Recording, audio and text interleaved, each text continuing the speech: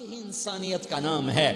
بچھ جاؤ، پٹ جاؤ، مٹ جاؤ اور اللہ کے دربار میں اونچا مقام پالو۔ لوگوں کی سہنا سیکھ لو، لوگوں کے زخم سہنا سیکھ لو۔ اسے ٹوٹنے دو، اسے ٹوٹنے دو۔ توڑنے والوں کو کہہ دو آ جاؤ، تو تیر آزما ہم جگر آزمائیں۔ لوگوں کو بولنے دو، عورتوں کو بولنے دو، تم سنتی جاؤ اور سہتی جاؤ اور پیتی جاؤ اور اف نہ کرو اور آہ نہ کرو۔ تم وقت کی رابعہ بصری ہوگی، تم وقت کے جنید بغدادی ہوگے۔ بڑے بڑے مجاہدوں والے اور بڑے بڑے بڑے بڑے عبادات والے، اللہ کی قسم تمہاری گرد نہیں چھو تمہاری گرد کو نہیں پا سکتے۔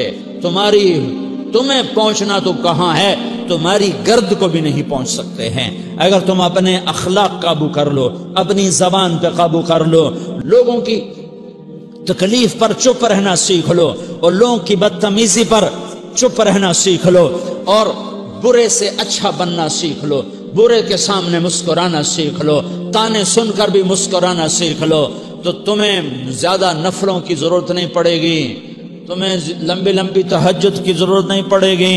تم وہاں پہنچو گے جہاں کوئی نہ پہنچ سکے گا، تم ادھر جاؤ گے جہاں کوئی نہ جا سکے گا، تمہارے مقامات کو کوئی پا نہ سکے گا آخرت میں، نہ دنیا میں نہ آخرت میں۔ اپنے اخلاق بناؤ، اپنی آخرت کو بنانا ہے تو اس نفس کو پاکیزہ کرو۔ یہ نفس پاک ہوتا ہے دو باتوں سے، ایک عبادات سے، ایک اچھے اخلاق سے، اور یہ غلیظ ہوتا ہے، ناپاک ہوتا ہے عبادات کو چھوڑنے سے اور بد اخلاقی کا شکار ہونے سے۔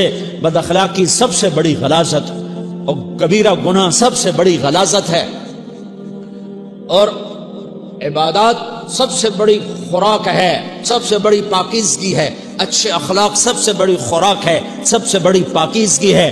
گناہوں کا چھوڑ دینا سب سے بڑی طہارت ہے۔ یہ کرو گے اللہ تمہیں چمکائے گا، تمہاری دنیا بھی بنائے گا، تمہاری آخرت بھی بنائے گا۔ یہ اخلاق سیکھنے پڑتے ہیں، عبادات کو سیکھنا پڑتا ہے۔ اللہ کے راستے میں جاؤ، اللہ کے راستے میں پھرو اور اپنے اخلاق بھی بناؤ، اپنا ایمان بھی بناؤ، اور مرتے دم تک یہ محنت کرتے رہو کرتے رہو کرتے رہو۔ کرتے کرتے موت آ گئی تو جو ادھورا پن ہے اللہ دور کر دے گا۔ اور کوشش کرو 24 گھنٹے کی زندگی میں اس زبان پہ خیر کے سوا کچھ نہ نکلے۔ تو لمبے ذکر نہ کرو، لمبے قرآن نہ پڑھو، لمبے نفل نہ پڑھو، میری ایک مان لو، یہ زبان پہ قابو پالو، اس زبان کو بند کرنا سیکھ لو، اسے ہونٹوں تلے، اسے دانتوں تلے دبانا سیکھ لو۔ یہ مدرسے کے طلبہ نظر آ رہے ہیں، ان کو شیطان کوئی دعوت دے گا شراب پیو، ان کو کوئی شیطان دعوت دے گا کہ جوا کھیلو، ان کو دعوت دے گا غیبت کرو، ان کو دعوت دے گا فلاں کی برائی کرو، ان کو دعوت دے گا اس کے عیب ڈھونڈو۔ یہ اس گناہ کی مار دیتا ہے، اس میں ایسی مار دیتا ہے کہ نمازیں صاف ہو جاتی ہیں، عبادات صاف ہو جاتی ہیں، علم صاف ہو جاتا ہے، تبلیغ صاف ہو جاتی ہے۔ ہمارے استاد مولانا زار شاہ صاحب رحمۃ اللہ علیہ ہمیں فرمایا کرتے تھے، جب وہ کبھی غیبت کی نفرت بٹھاتے تو فرمایا کرتے تھے تم سب سے زیادہ کمائی کرنے والا طبقہ ہو طلبۃ العلم، لیکن ایک بول بول کر ساری کمائی پہ پانی پھیر دیتے ہو۔